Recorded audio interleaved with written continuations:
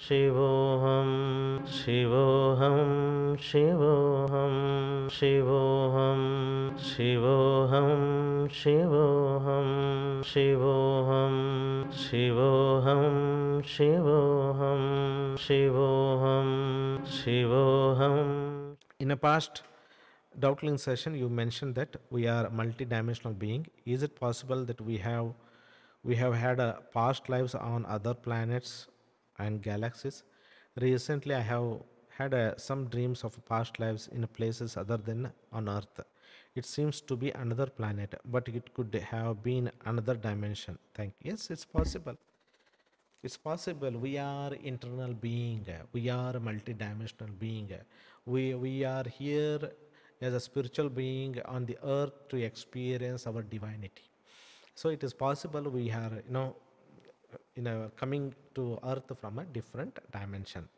We have many. I have many students. Some of the students are nagas in their internal dimension. I have a student who is a naga, but outside he is a human body.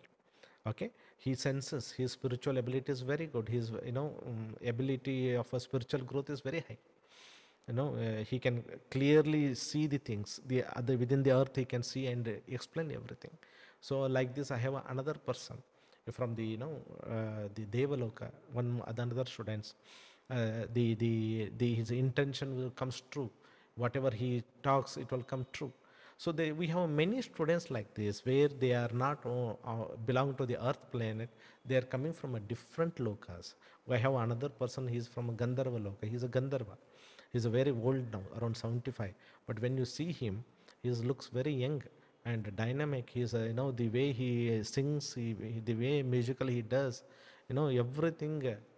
He manifested that Gandharva Shakti, amazing thing. So we have, and this is common that many of us came from different dimension and experiencing the life lesson, some desires that we hold, and then we are walking on the path of truth. Shivoham, Shivoham, Shivoham.